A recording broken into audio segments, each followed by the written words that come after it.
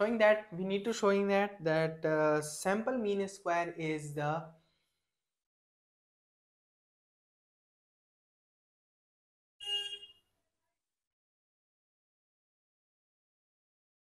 sample mean square is equal to the population mean square, correct? So in this one we have to solve the E as square, the capital S square, and this is the case of in SRSWOR. So this is the case of in SRSWOR. E s square is equal to s square. In this case, as small s square is equal to 1 upon n minus 1, and summation of xi minus x bar whole square, and then 1 upon n minus 1, and then summation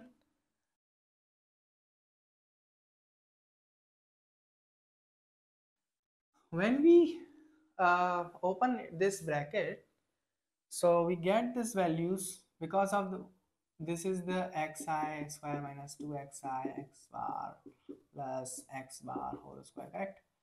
A minus b to the whole square, and then bracket close, and 1 upon n minus 1, and then after the multiplying it and under the, so we get the values are here. So by solving this, just we get these values: sigma xi square 1 upon n summation of x bar summation of xi whole square. So this is achieved by this. Now summation of xi 1 upon nx, summation of x bar is 1 upon n minus 1, and then summation of xi square minus 1 upon n, and here summation of xi ka whole square, that means xi whole square means that, okay, so xi whole square is that summation of xi square plus summation of xi xj.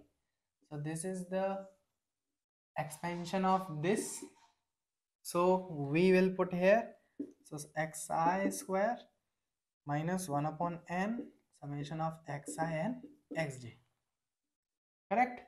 So this will come here 1 upon n minus 1, then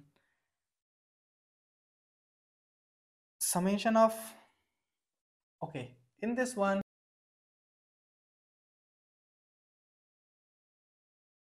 we can take common values, so 1 minus 1 upon n summation of xi square minus 1 upon n summation xi xj.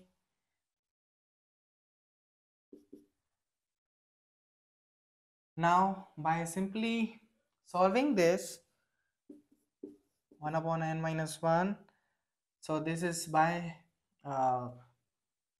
after LCM we get n minus 1 upon n summation of xi square minus 1 upon n minus 1, and summation of xi and xj 1 upon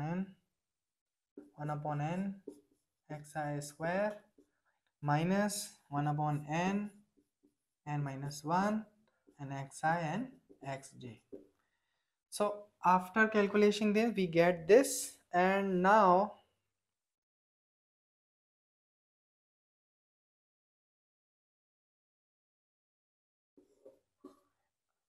I'm solving here. So 1 upon n summation of xi square, and this one is completed. Now the next step will be the what is, because of we are not just this is the value of only x square. Now just we are taking expectation, so we will put here expectation of, so expectation of summation of xi square. So we need this expectation of xi square, correct? So expectation of xi square will be expectation of ai and xi square. And at the place of ai, again eai is equal to, we know that 1 and 0 included, not included, either it is included, not included. So at the place of, we take n upon n, and so we will put here n upon n, expectation of n upon n, e expectation of x square. It means that, so we will put here xi square. So the value of sigma xi square is here n upon n summation of xi square. The next value is here expectation of xi xj is equal to e ai aj xi xj, and summation of ai aj is equal to xi and xj, correct. Now expectation of ai and aj is n minus n, n minus 1, and n minus 1, and this is the xi and xj, correct. Now we will put these values are here by just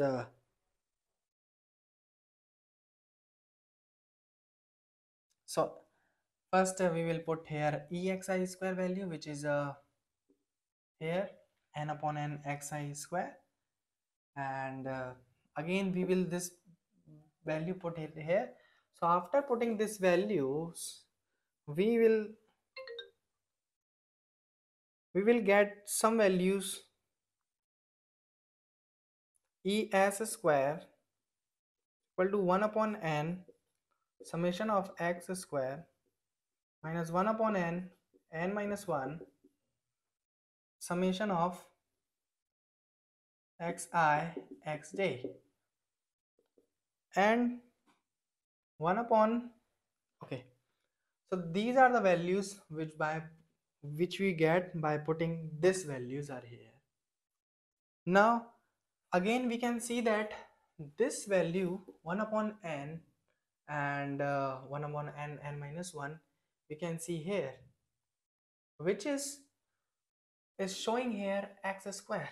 So directly we can put it here as square, correct, because this term is here and this is achieved by small s square. A small s square result is a small x square. So if capital X square is here, so the result will be the capital S square, correct. So this is the result of this theorem. Thank you so much, and the part 3 will come.